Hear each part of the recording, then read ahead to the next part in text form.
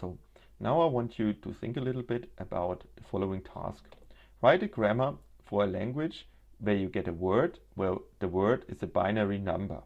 Okay, what is a binary number? Well, we remember it consists of zeros and one, so our alphabet is just 0 and 1. And as a hint, it suffices to say we have a starting symbol, which we can say, for example, is B, and our non-terminal, we just need one non-terminal, which is B again. And with using similar rules as those here, those 3 rules, we can now generate an arbitrary any binary number. So now here are basically the definition of the grammar again, of our production rules, and have also a look at our example grammar here.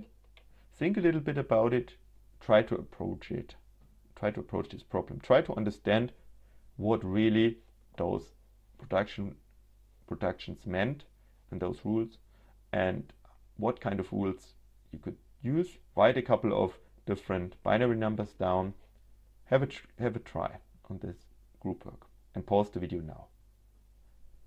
So welcome back. I hope you made a little bit of progress. If not, it's not a big deal. This is a tough, really a tough task for you, and as it requires a lot of mathematical thinking, concepts, abstract thinking. But I hope when you see the solution, you will understand this problem better.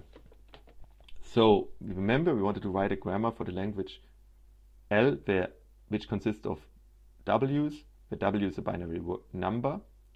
So here we can use the production rules B, and what we need to remember, right? We need to generate any binary number. So let's get started with this rule 3 here. So certainly a binary number is 0, right? So we need to generate 0. Certainly another binary number is 1, so we need to generate 1. Now all that we miss is that we don't need to, we want to generate more than a single digit binary number. We want to create arbitrary long binary numbers, right? So we have to basically recursively repeat this rule. So we say B generates 0 or B generates 1, and then it generates B again.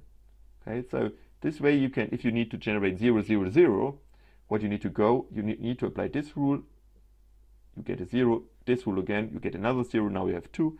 Lastly, you apply this rule, you get the third 0. Right, now you can generate arbitrary long strings. Okay, so this is, we see this concept of recursion that we learned in functions here again. So there are many grammars that can define the same language, in fact, but I wanted to show you a rather easy one.